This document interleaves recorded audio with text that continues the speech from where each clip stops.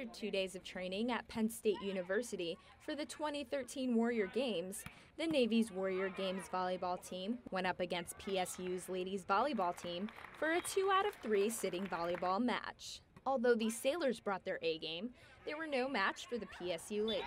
The girls are no joke. They came out to play. It was awesome. I thought they might come out and be like, oh, we'll take it easy on these guys. They're disabled. No, they played us like they would any other competitor, and we had fun out there. There was a lot of laughs. Well, it's really fun. I enjoy it. Last year, Army came here and beat us, so it was nice to get a win today, and I really hope they beat Army. These Navy Wounded Warriors took a whomping, but now have a little more preparation for the 2013 Warrior Games. From the Defense Media Activity, I'm Petty Officer Amara Timberlake.